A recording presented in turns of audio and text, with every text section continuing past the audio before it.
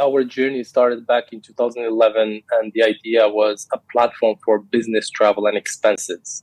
So we raised funding from local VCs. We launched 6 months of great traction. COVID hits, we see our numbers go down to zero overnight. And after a couple of months, it became clear that it was time for us to pivot into something, and something that is more relevant to the context back then and still today. We decided to go with the platform to enable companies to hire remote workers. The funny thing is that we were already a remote-first organization. So practically we knew all the pain points when it comes to hiring remote, compliance, payroll.